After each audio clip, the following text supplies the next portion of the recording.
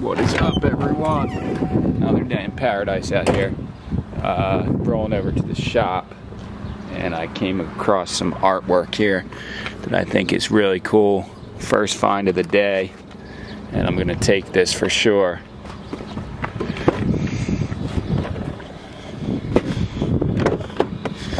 Those two, and then these two. Super cool pieces of art.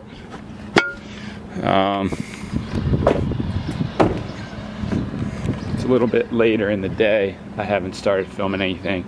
I've been having some problems. I wouldn't say problems. It's like learning this new program for editing is just time consuming, and to be putting out a video every day is just crazy while trying to learn a new program and work and get everything that I need to get done. So like, I've just been spending hours trying to figure out how this thing works, and I got one video out.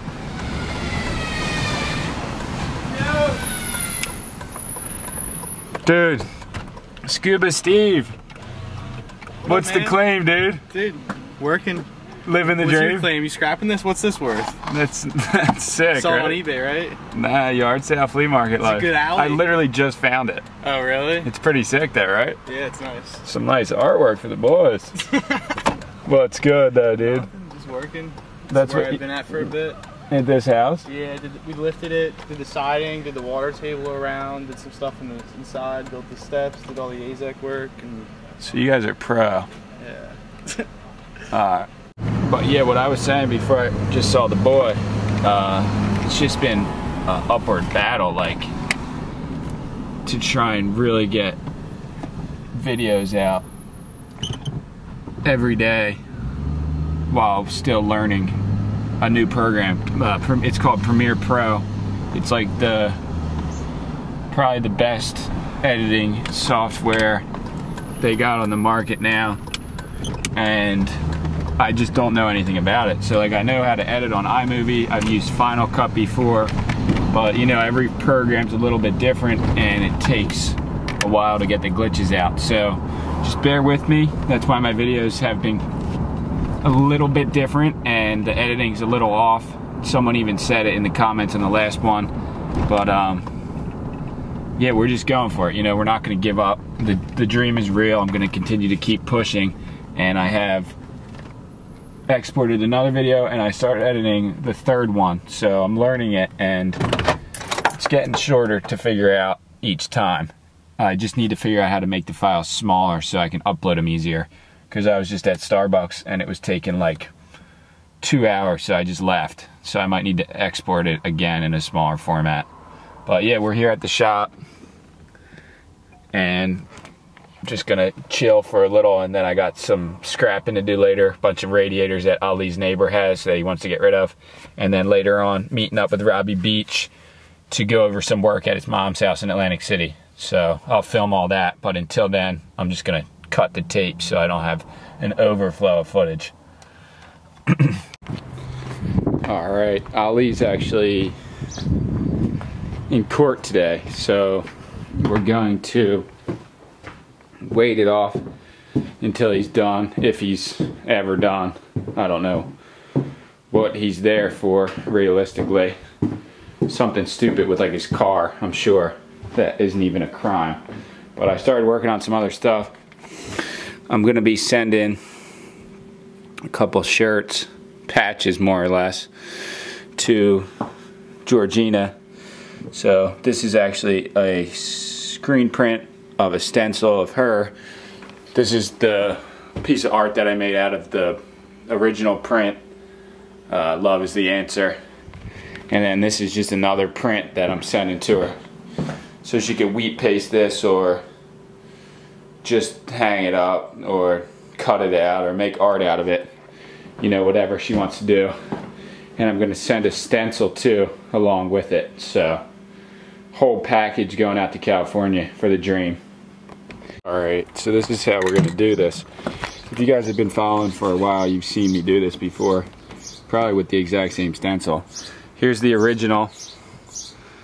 I'm gonna lay it down on this other piece of cardboard, and I'm just gonna spray over it with spray paint.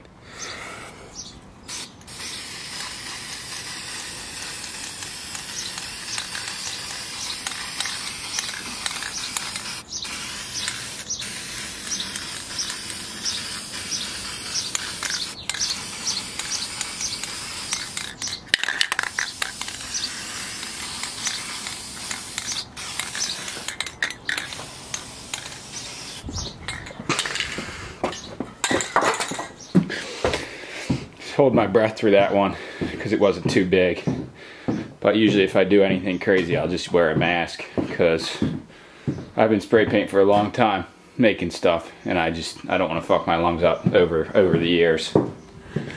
But yeah, I got a picture from Danny Roberts. This is just his copper hoard right here. It's copper number 1, I'm assuming. At least the strip wire is.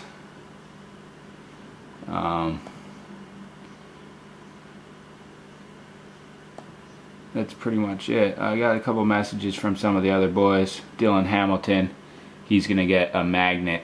I'm about to package it up right now and probably send it out tomorrow. And yeah, that's the dream. The dream is real, so we're just continuing it. Alright, so here it is. Spray painted on there. So I'm gonna cut that out. Also, what we're gonna do is, what we're gonna do now is make one that's just the outline, so we can have a 2-layer stencil.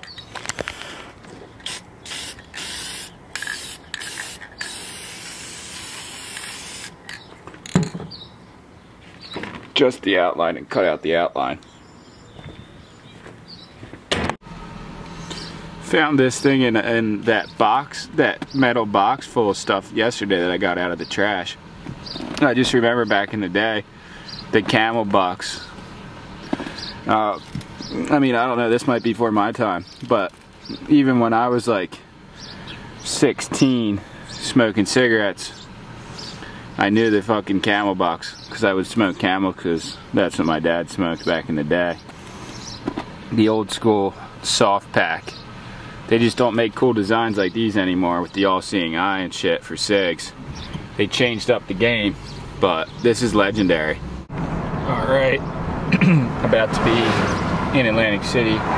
Just crossed into Atlantic City actually.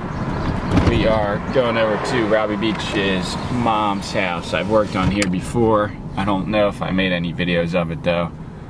I'm pretty sure I didn't. It was before I was doing my daily vlogs, or it was before I started filming my work a lot. But either way, they have a carriage house. It's pretty much just a huge garage that's almost finished, like fully finished, except for there's no bathroom, no kitchen. There's like a downstairs and like an upstairs bedroom, and they want to convert it into a rental so they can make some money because the taxes are so high here. It's unbelievable. They're just pretty much ruining the people, not the businesses, because like the casinos get crazy tax breaks, but the local people that just live in houses are getting swamped by high taxes. Like, I'm talking like $20,000, $30,000, $40,000, $50,000 a year, like more than you would pay to rent like a house. So she wants to try and make back some money, so she's gonna convert the whole thing into an apartment slash an Airbnb type thing, and me and Robbie are gonna see what we can do within our means, and then we'll bring in some other people if we have to, but we're gonna go for it and see what we can get done for cheap, so we don't have to, so she doesn't have to spend a lot of money. That's the claim anyway. So this is the property here, this is the house. It's really nice. I actually I worked on making all this, like it was all fully collapsing and someone was saying they have to redo the whole thing, so I kind of just replaced some of these bricks. You can see these aren't even real bricks actually, these two right here. They're kind of just like the top layer of those little like fake bricks that I put in there. But yeah, I don't know where Robbie is. I think he might be calling me right now.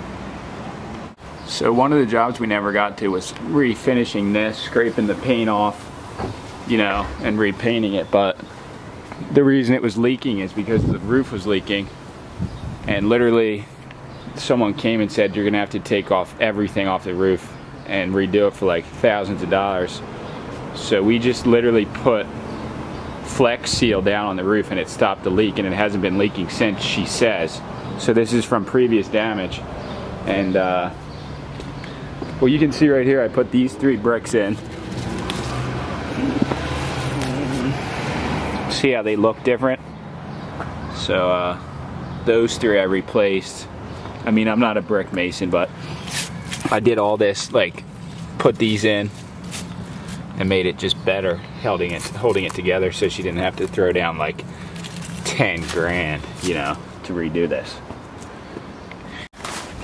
Last year, the vines, well, they grew back, a lot of them, but they were covering pretty much the entire house, and me and Robbie pulled them all down and cut them. He's doing it again, I think, or someone is, because there's a huge pile of debris.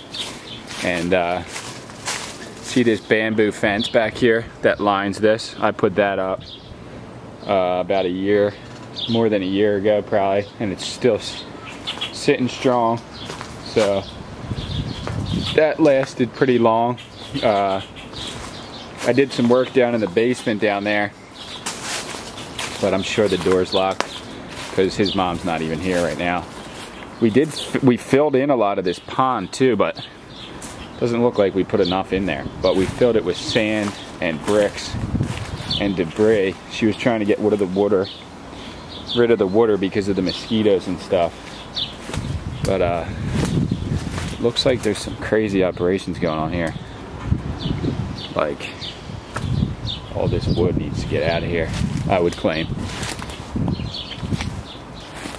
But yeah, so this is what we're working on, this part of the house here. That main house, she probably has work that needs to be done, but the carriage house is the operation. So it's locked, waiting for Robbie to get here. As a pro landscaper, I got into the landscaping business when I was younger, about like, you know, about 18 years old, and I did some good landscaping with the big machines. But now, as time's gone by, now I'm a tree trimmer. So I got this huge, long 15-foot pole. It's electric, blade just spinning, tree cutting. You see over there, I got that. Yeah, but you were going hard in it, dude. Yeah, hard, ham, anything you want to call it, but it was getting done. Everything. We're talking about that I was. Yeah, you know, you're supposed to trim them to the tree, though, right? Yeah, we were. That's what someone was telling me, at least.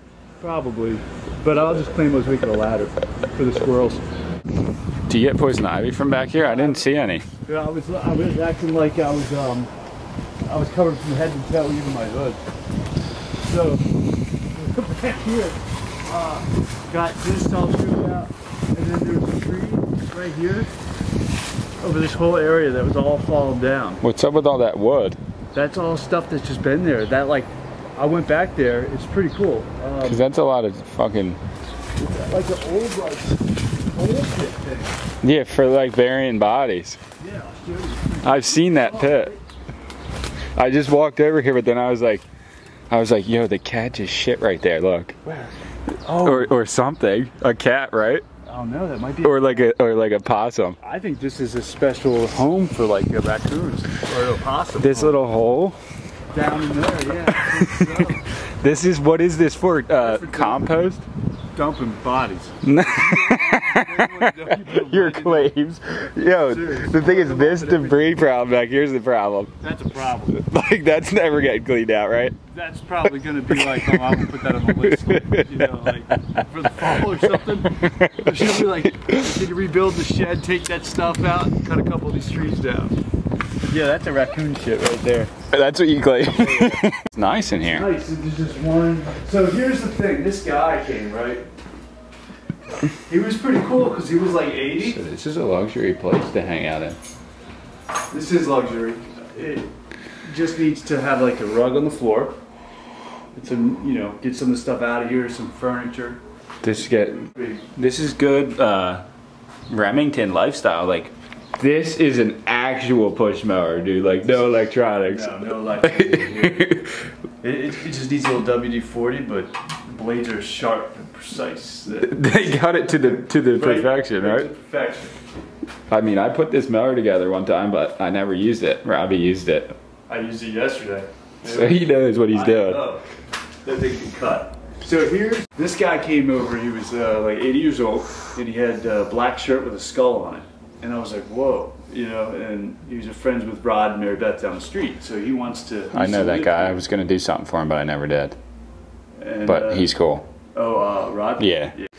Dude, this cheetah carpeting, there's a little turds in here, too. They got Keep Life all over in here. This little guy. What is that? It's a boy. Is that like, what do you call that? Like beta? No, this is old. like real film, right? Yeah, like 8mm, maybe, I think. Yeah, old 8mm. That thing's cool, though. You wind her up. Have you used that before previously? Not this one, but I had one that actually worked pretty good. That's too expensive to get get converted, right? You got to find a place to do it, yeah. And so this guy's got like, oh, there's a faucet though. There you go. There's not a faucet in there though. It's part of your Betamax, dude. Is that beta? Flashes? No, I don't know what it is. It's more film shit. How about that? I didn't know this stuff. What's this one? How about that? It's coming home with me, I'll tell you what. I mean, what else? Who else is gonna use it? Not anyone, right? At least put it on display. This tells you a chart. I need that still. These are like for the old film, too, right? Huh? Yeah, for like the negatives. How's this lens? What? You could use this for your red. Oh. Just plop that boy right on, you know? That mold above that boy, that's nice. This will make some images that you can't pay for. Yeah. Or want to pay for. Freak show shit. Yeah. You never know. What is this? Where did this stuff come from? It's not yours? No. You're kidding, right? No idea where it came from. I didn't even know it was up here. This thing's like a little spy cam. That thing's cool. What sound is this? Alright, we're getting into a little bit of the basic outlay of what actually is going on in here. Yeah, that's not a water pipe, I don't think. Does it even go to anything, or is it cut off at the end?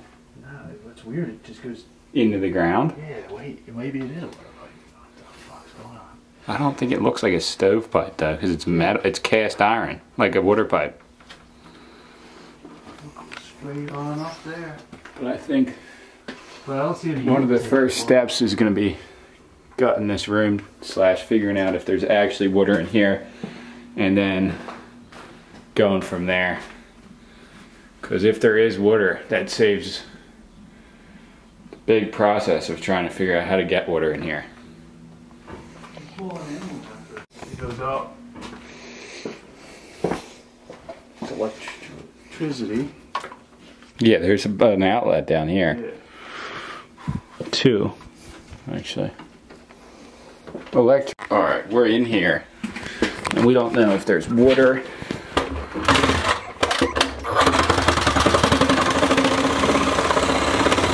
In this place at all. So we're gonna need to go through this wall and check it out.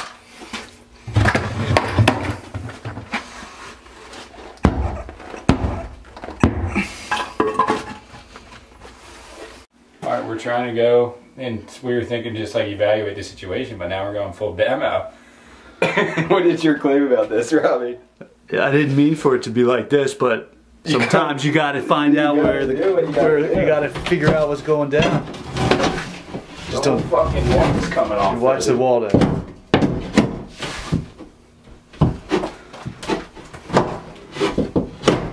Problem is, this room might need a gut anyway. Should we just pop in here and see what we got? This is Tuck's idea. Well, dude, No pipe though, dude. That's what I'm trying to We got to find if there's a pipe. How would you know otherwise? You don't. Nothing but asbestos flying around in here. No, it's not. It's too old of a house to even have it. You were making these claims, these heavy claims. False claim. This has got to Like be you were telling me a stovepipe. Pop some shit in here, you know, real quick, and then start living in Squirrel here. hole. All right, this is not hopper or coal hopper out there in the back. And this thing Is a stovepipe, you claim? Yeah, it's probably got down there. It's probably got an opening for it, and I bet you that's how. And there was a stovepipe in here, and that is probably a drain for, you know, Just sweeping washing like stuff down out. there. Yeah, all of whatever gets in here. And they used a bucket to clean themselves. Yeah. All right, later, man. Any claims for the boys? It's not what I thought. Is it ever? Wait, life or the house? House and life. All right, just got done over at Robbie's mom's. It's not what we thought. We thought there was going to be plumbing in the carriage house, and we thought we were going to set a serious plan for fixing it, but we couldn't find any pipes. We tore apart, you know, the walls and shit, trying to get down to the nitty-gritty of it, and we couldn't figure it out. So we're gonna wait and see what his mom says, what the next plan is. So we're not doing anything yet, and off to the next adventure. Ali has a bunch of aluminum or cast iron scrap for me, some radiators. So I'm going there to pick up whatever he's got. He said he has 12 of them. I can probably put like 3 or 4 in my truck, max 4, and we'll see. Hopefully they cut them up, because putting them in here whole is just crazy. But good scrap life for the boys. It's good. You got heavy claims going here, huh? Yeah, we got some beautiful radiators here. I would keep them all, but Why don't you then? you know, my odds with the world. But anyhow, we're doing all right. You could keep these at your place in Mays Landing. Yeah, the whole idea is though I want to build a giant pile of thermal mass. I'm gonna link them all together and bury them in a giant compost pile. Dude, you can't do that. I've been doing it. I spent half my life doing that. Yeah, but this is Wreckage. it's a lot. Yeah. So you could keep Lots of beautiful could iron. keep some of them. Yeah, the thin profile ones. Why don't you load them in your truck? Truck's full right now. Well, not that.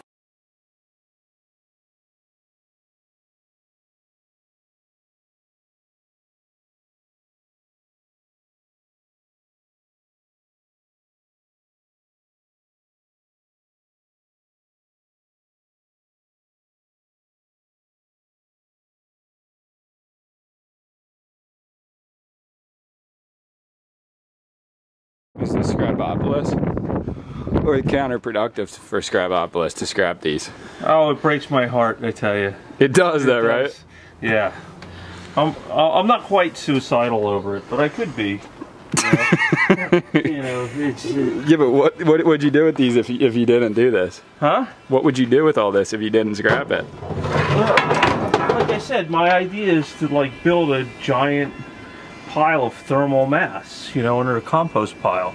And like the earth ships out in the desert, the reason they stay like consistent temperature year round in the middle of the desert is because they have so much thermal mass. Yeah, but you have enough to do that already. Yeah, but why not make it bigger?